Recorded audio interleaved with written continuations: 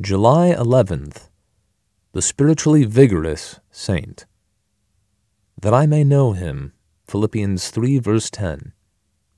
A saint is not to take the initiative towards self-realization, but towards knowing Christ.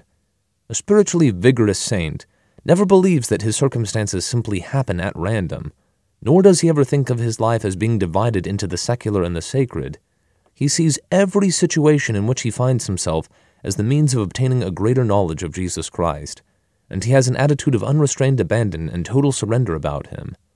The Holy Spirit is determined that we will have the realization of Jesus Christ in every area of our lives, and he will bring us back to the same point over and over again until we do.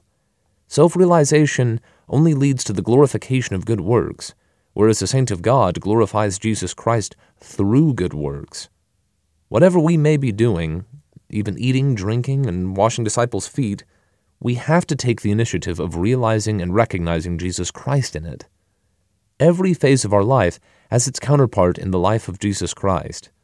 Our Lord realized his relationship to the Father even in the most menial task. Jesus, knowing that he had come from God and was going to God, took a towel and began to wash the disciples' feet. John 13, verse 3 through 5. The aim of a spiritually vigorous saint is that I may know him. Do I know him where I am today? If not, I am failing him. I am not here for self-realization, but to know Jesus Christ.